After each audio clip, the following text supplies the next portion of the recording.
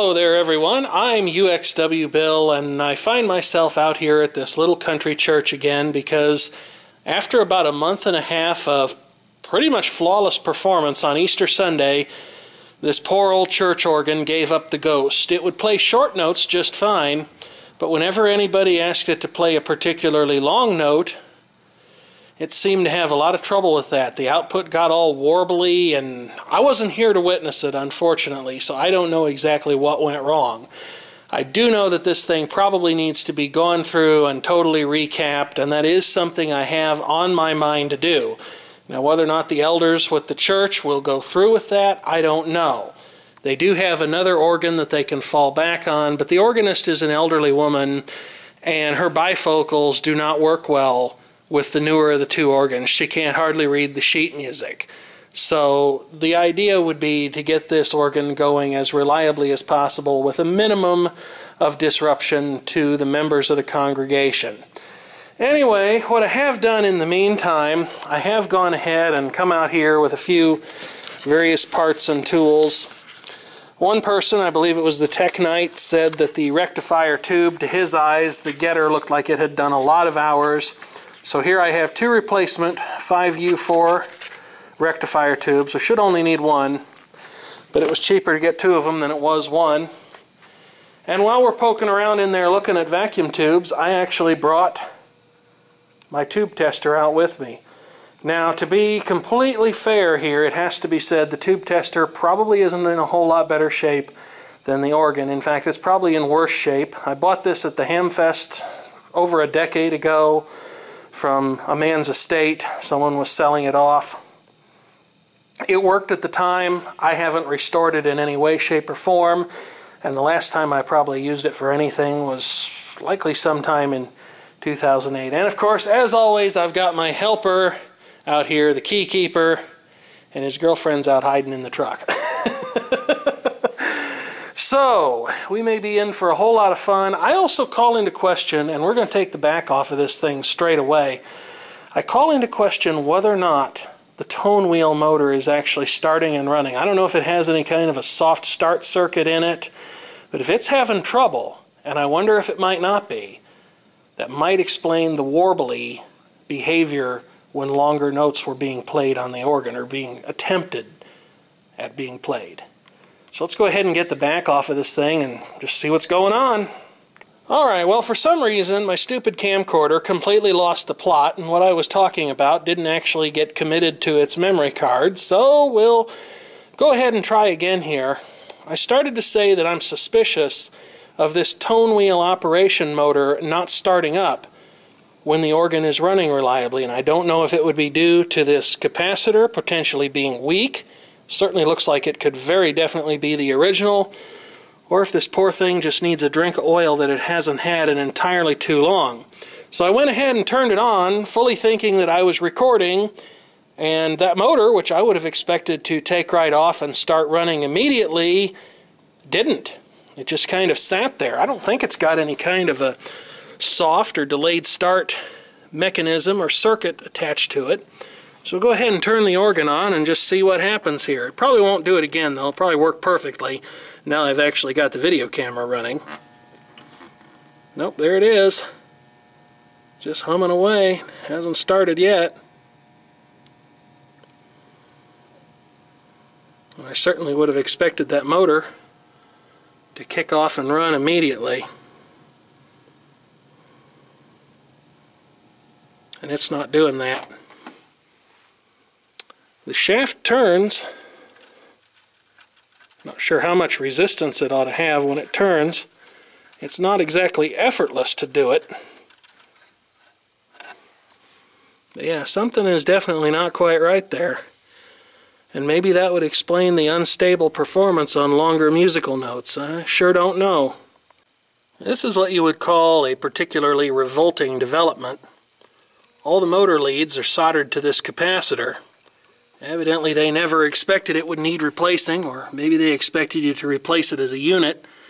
I thought I would check the value of this capacitor just to see if it was still in the ballpark, rather than trying to stick my hand in there, perhaps unwisely, and give that motor a boost and help it to start, but it Looks like that's my only other option at this point, because I didn't bring my soldering gun with me to try and detach any of the leads from that capacitor. Alright, what I'm about to do is probably dangerous, and remember, I am a professional bad example. Luckily, I've got an assistant with me, and hopefully, if I get in trouble here, he'll end up being able to call the police or the ambulance or something like that. You can test these capacitors while the unit is running, but I don't remember the exact methodology and formulas and measurements that you have to take in order to get that done. So I am, perhaps rather unwisely, going to stick my hand in there and try to help that little motor start when I turn the power on. I don't even know which direction it's supposed to run, but this is probably not the best idea in the world. Okay, it started off and ran with a little bit of help. Also notice that the speed kind of seems to wander around. And I would expect that should be a line synchronous motor, because that's how this thing is inevitably going to be kept in tune, by the rotational speed of that motor. But I'll go ahead and let it warm up, and we'll just see if it comes up here. Looks like the tubes are lighting up, so that's a good sign. In taking a closer look at this little motor run capacitor, I have come to strongly believe that it is not original to the organ, that someone was in here before I was and they replaced it. There are two things that strongly suggest this to be the case. The first is a code that's printed underneath all of the information on the capacitor about its specifications, brand name, and working voltage. There's a 4-digit number on there that reads 7739. And I strongly believe that to be a date code of some description, as in 1977, 39th week. Now, I did actually remove one of the leads from this capacitor. I just clipped it off, and I'll put it back a little bit later before I leave, just so I could make a test. When I put my multimeter across it, and again, there are all sorts of disclaimers that come with making a test like that. For example, it doesn't test the capacitor under anything like normal working conditions. But when I did that, although it did at first settle on a value of around 3.5 microfarads, it later jumped around a bunch and went to 0 briefly. That would tend to make me think that this capacitor probably has issues of some kind. The second thing that gives me a notion someone was in here, I clipped off the black wire, but look what I found resting in this tray. 2 little bits of red and yellow wire. I doubt very much that's been in there since the day this thing left the Hammond factory. And I also have to wonder if Hammond would have actually soldered these connections as someone did, or if they simply would have used a push-on spade-style connector as I intend to do. There certainly is an argument for soldering them in place, a soldered connection that's made properly. You'd never have to worry about it vibrating loose from any noise that the organ might happen to make at whatever intensity level the player happened to choose. But I doubt that would really be a problem with a properly attached lug-style connector or a push-on spade-style connector. I tend to use those two terms interchangeably, though they're different things.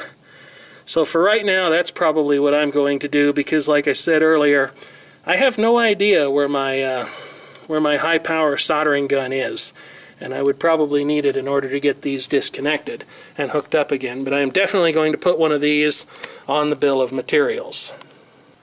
I had to deploy a precision tapping tool. Yeah, tapping on the rectifier tube got it to run, so do we have a problem with the tube socket or the tube itself? Well, that's what we're going to try to find out. We're going to see if I can let some smoke out of that tube tester over there. Probably can. Alright, so in an effort to try and limit the amount of smoke here that I might end up producing, because I happen to be a humongous coward and I really don't like it when electronic devices fail violently. Not that I'm expecting that. I expect if this thing's gone completely pear-shaped, then it just won't work anymore. It'll blow an internal fuse or something along those lines. But what I've got going on here, I have my variable auto transformer so I can bring up the line voltage gradually. And then, as an added means of insurance, although you wouldn't always use these two tools together, I also have what is called a dim bulb tester. And it is called that not because of the guy who's using it, but rather because it serves as a current limiting and short circuit protection device. Now, the protection it affords is not absolute, and some devices won't work with this approach, like switch mode power supplies and things like that. but something as simple as this old tube tester and many other tube type electronics ought to work just fine. The idea is that if everything's in good shape and nothing's shorted and nothing's failed, then the light bulb should only illuminate dimly, if at all. If the light bulb illuminates brightly, you've got a problem. And that's what this little plug is here for. This is a test. This is a dead short. That's why I attached it with a zip tie, so that it wouldn't get away from the thing itself, at least not easily, and someone wouldn't go and plug this into an outlet and give themselves quite a hair-raising surprise, as well as a little flash and a little boom. So what we'll do here, we've already turned on the auto transformer. We'll bring it up to the approximate level for line voltage. You'll notice I'm setting it somewhat low, but that's because the line voltage out here is high. And right now, the bulb's not illuminated. But here's my short circuit. I plug it in, and instead of disaster occurring, I just lit the bulb. So that is how it serves to protect by limiting the amount of current that can flow into a suspicious device or device under test. So that's what we're going to do here. I'm going to set this thing up to test a 5U4 rectifier tube, and then we'll bring it up gradually and see if it still works as a tube tester. Because, like I say, I could just plug this in, but I'm kind of a chicken. I'm more than kind of a chicken. Okay, here goes nothing.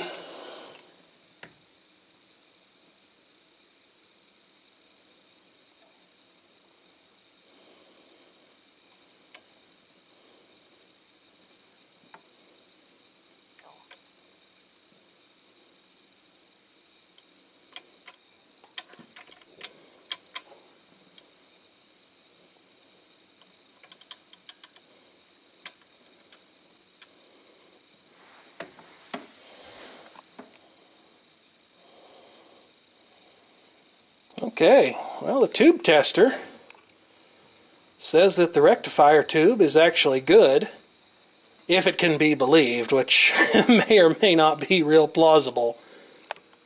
Because, like I say, it's not really in the best shape ever. Let's see, are we getting any heater action out of that tube? Not that I can really see. And, of course, the ultimate test of whether or not a tube is actually any good is how it performs in an actual circuit.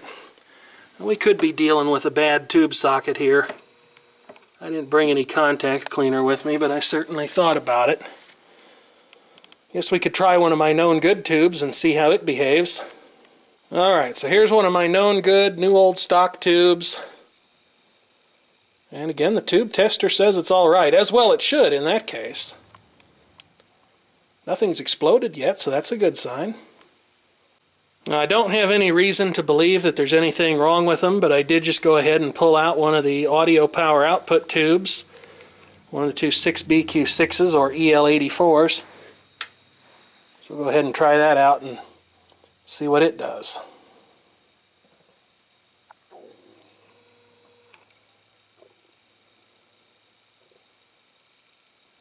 Well, it's a little bit questionable. Again, if this tester is to be believed at this point. But it's definitely powering that tube. I might go ahead and get him a set of those, just because that does appear to be a little bit on the weak side, and those shouldn't be tremendously expensive. Let's try the other one and see if they're still a pretty evenly matched pair, at least in as much as the tester can tell me that, which again is not hardly an absolute, but it's a guidepost. It gives you a jumping off point at least. I haven't lit the bulb yet. Alright, this is the second power tube.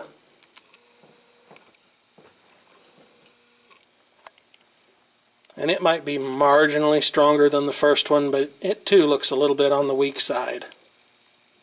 Now, unlike a lot of simpler tube testers that simply give you a go, no-go indication by testing the tube's emission, this tester is capable of another test known as mutual conductance, and I've got it set up to make that test with this 12AX7 from the organ right now.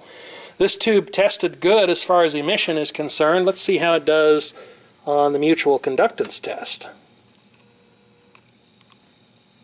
Well, even though the original rectifier tube certainly tests good, One thing cannot be disputed. The replacement tubes that I bought actually fit much more firmly in the socket than the originals. So as cheap as they were, and the fact that I have no need of them myself, although I do have one device, an old Knight Hi-Fi stereo amplifier that makes use of a 5U4 rectifier, I'm just going to leave these here in the care of the church, and if I ever need one for myself, well, I'll just go out and buy one. There's no reason that I just can't leave a spare tucked in the organ, including their original, because it certainly still seems to be good. Again, I suspect the right thing to do is to clean that tube socket, but I didn't bring anything with me to facilitate doing that today. So it's kind of one of those things that turns into how many times have you got to fix it before it's fixed. I'm also going to give that motor a little drink of oil, and I'm going to try to give the rest of the organ a drink of oil too if I think I'm smart enough to do it, which I wouldn't really personally bet on. Well, let's go ahead and see how it performs with that new rectifier tube in place. I'll have to go plug it in. Seemed I had a hair on my lens there. Better keep that down. Everybody else might want one. Alright, there it is again. There's the new rectifier tube in place. Let's just see if she goes up in smoke. The little motor lit right off this time, so that's a good sign. And our filament is definitely glowing inside that rectifier tube. So let's just see if the old organ will make some noise or start smoking.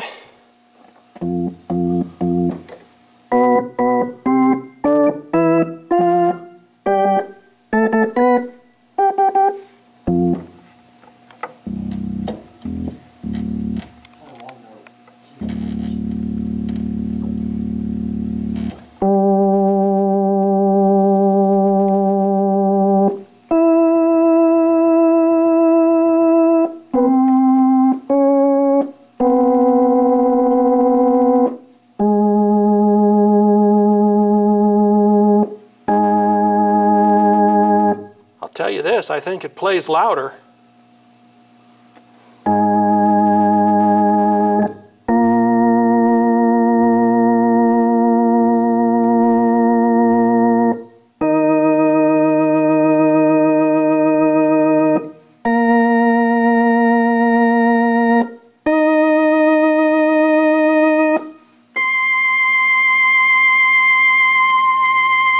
That got a pretty good laugh.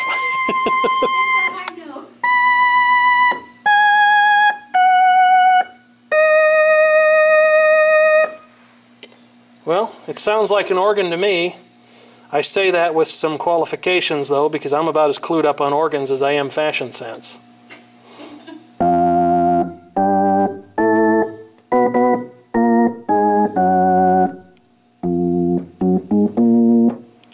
Okay, we'll do that again because the vibrato was turned on without my knowing about it, and it certainly does have an effect.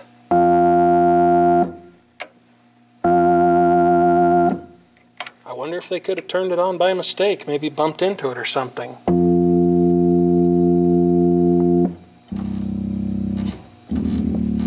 I love the high note though. I'm like, but you can't hit the high note.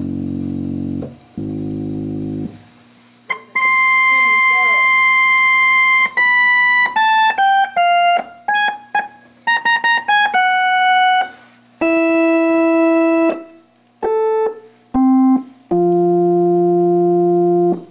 Now, for those of you in the viewing audience who happen to be wondering, yes, I do plan to perform a complete recap of this organ.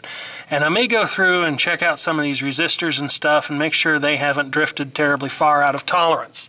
But this does present some unique challenges along the way. First of all, this isn't something I've done in a long time. I did rebuild a couple of tube-type radios many years ago, but all the lessons I learned from that I've forgotten. I don't feel as comfortable working on this point-to-point stuff as I do on stuff that's actually got a printed circuit board just because I haven't done as much of it. And of course, there's the matter of finding values on some of these components. Now, in some cases, it's extremely obvious. That little capacitor right there is right out where you can see it and it's perfectly readable. Some of these other ones, I'd probably have to cut them out or find them on the schematic. Now, in the case of capacitors like this little Mallory cap right here, where I can see the working voltage, I'd feel pretty confident in my ability to find that. But these guys that don't have any markings on them, I'd be a little more nervous about knowing that I'd found the proper capacitors on the schematic. Though again, there are 2 of them, so by process of elimination you could do something like that. The trouble is, if I have to cut any of these out to remove them, I don't have any capacitors in stock that go up to these high voltages. I'd have to order them, and I don't know that I could have them inside of a week. And a week is all I've got to steal this thing away and work on it, because come Sunday morning the congregation needs this thing. Yeah, there's the other organ, and I suppose they could use it in an emergency, but I'd rather they didn't have to, because it doesn't sound anything like as good, and the organist being elderly, she doesn't really have a very enjoyable time using it. So there are some unique challenges to go along with this restoration, and while I would like to haul this thing away and just, have at it for maybe a week or 2 to do everything that needs to be done, unfortunately I don't really have that luxury. I also have to work within the limits of my own finances, because whether I should or not, I am donating this entire effort to this church. I feel that that's really the only right thing to do, and so it is what I am doing. As I mentioned previously, I'm leaving them a brand new rectifier in there in case they ever need it. Also have a brand new rectifier installed there.